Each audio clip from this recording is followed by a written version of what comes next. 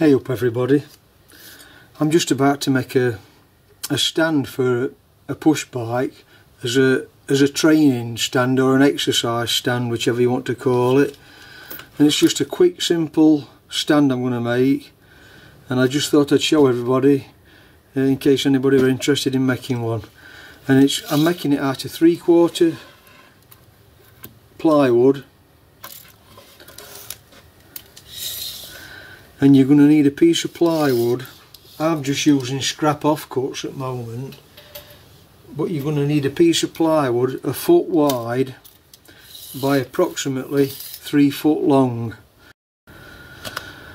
So first job you've got to do then is get an exact measurement across the spindle where your forks fit on your rear wheel, and I'll just go over to the bike and show you where I mean. And mine actually measures 5 5/8 because that's where the spindle is going to sit on this frame.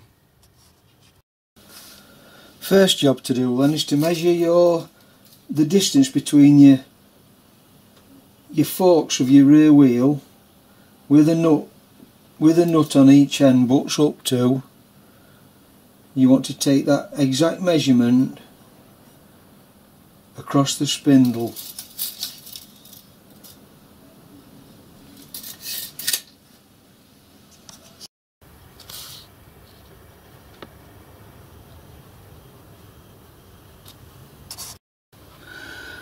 Right, first of all then, you need a piece cutting off that 12 by 48 piece of 3/4 ply, 18 inch long, and it's obviously 1 foot wide. And in that piece of wood then, you've got to determine what your spindle width is on your bike. And whatever your spindle width is, mine's 5 5/8.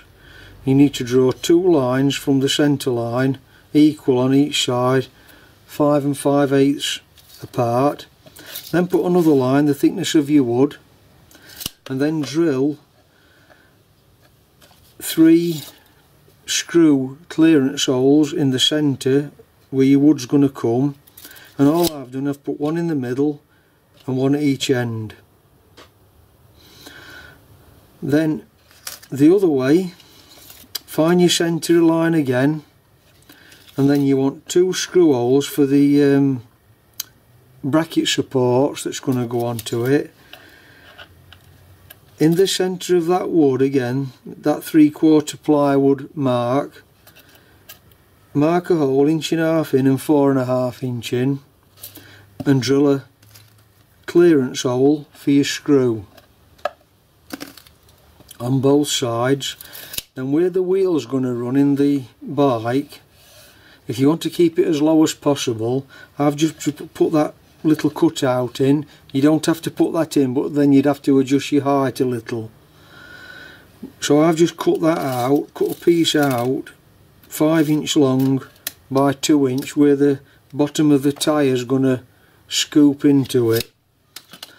Right, that's that then. Then you want 2 side pieces from this 12 inch wide piece of wood that you've got. You want two side pieces cut in, and they're approximately 1 foot tall, 12 inch. They're the same width, 12 inch, as the piece that I've cut it from. And then you're just going to chamfer them sides. That's not critical. I've just put a 45-degree chamfer on and left a 2 inch piece at the top, and then cut it at 45 degrees. Then from the other little piece of wood that'll be left from your 12 by 48 piece of ply, you'll end up with a piece approximately 6 inch wide. All you've got to do then is cut that diagonally approximately 2 inch from one end, do a diagonal cut, then you'll end up with 2 pieces for your side supports. Let's just assemble it. What you've got to do, where these are going to fit,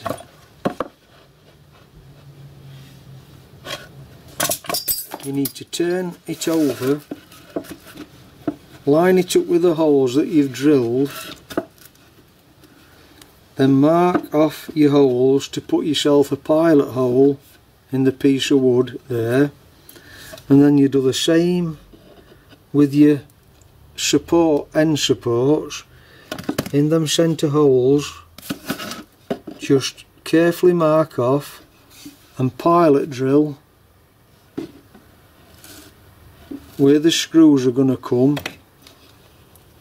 in the predetermined markings, holes that predetermined holes that you've drilled in your base. And if everything's lined up, exactly lined up, everything should come together okay. So using my number 8 by 2.5 inch long screws, I've just got to line those holes up.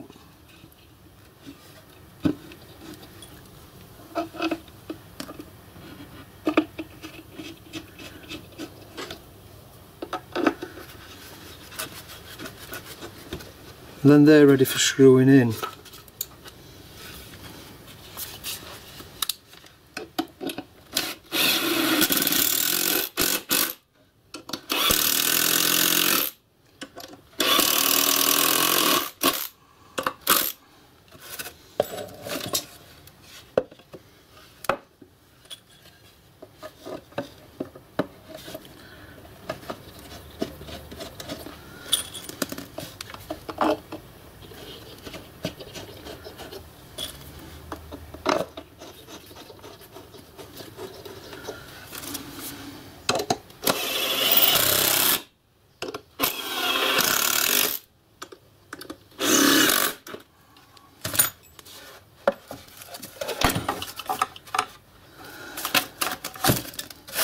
Then we can put these end supports in.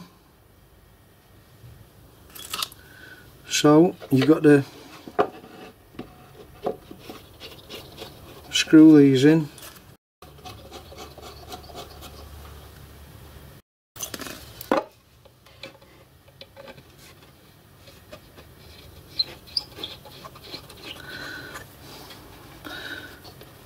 Put wrong screw in that one. Them two smaller screws, that's a bit, that are only 1.5 inches long, will need to go in the top of them because there's not as much space to go into. So we're just going to screw them in there then.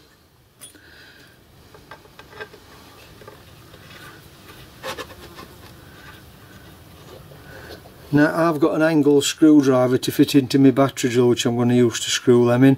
If you've not got one of them, you'd have to put these on first while these are off.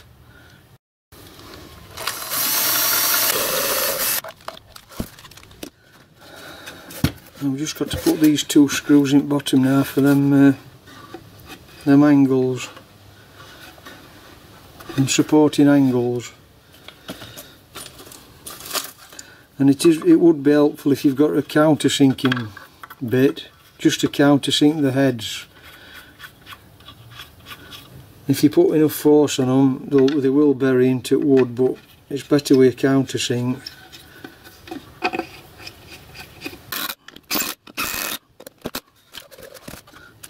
Then that distance there should measure, if you add your metal that you're going to put on for the supports here, that's going to go onto your axle, should be your axle width. Then it's a matter of determining your centre height of your wheel. In my case, the 26-inch wheel, so it's 13 inches, and because I've put this cutout in, my tyre will just run into that cutout.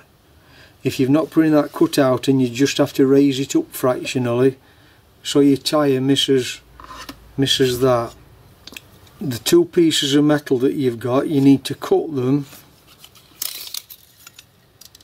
4.5 by 2.25, and all you've got to do is drill a series of holes, and wherever you drill those holes in that plate, you've just got to match them up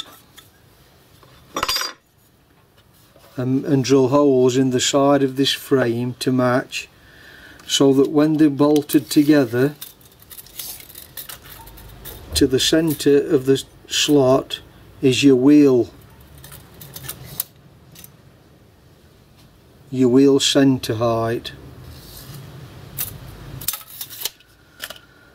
And then once you've got those holes drilled, you've just got to put a slot in the diameter of your spindle, put a slot in the same width with a radius in the bottom on both of them.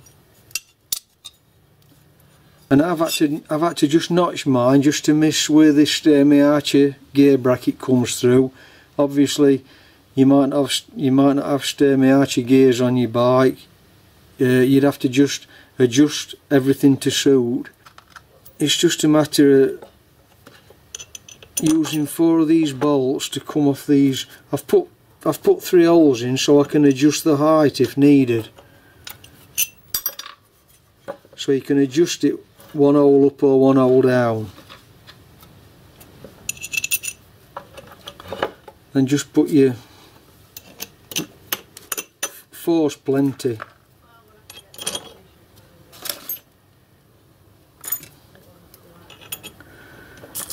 And I'm using these square nuts, they're M6.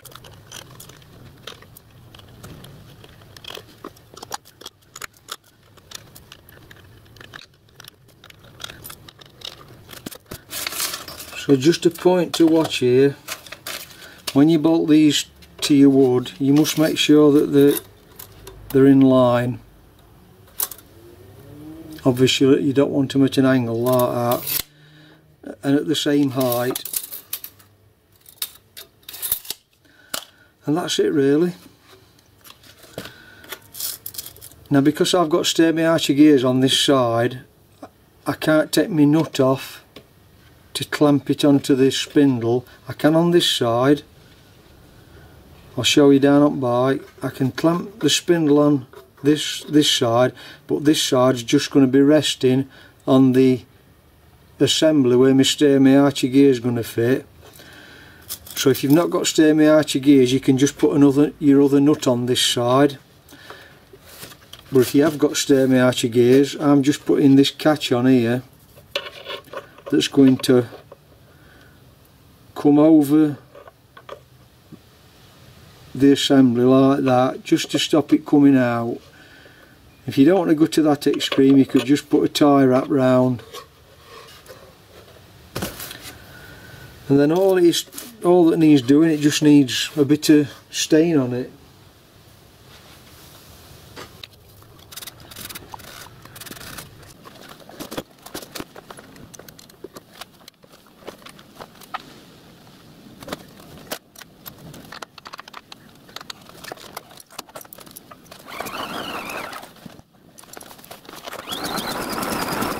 And if you need some resistance on your back wheel, just put a tie wrap round your brake lever, and then that can be adjusted for different pressure on your rear brake. That's it for this little video then. I can get back onto my loco now. So if you've not seen me building my loco, I've done a full series of that. Take a look at them if you're interested, and if not, I'll catch you on my next video. Thanks for watching then. Bye for now.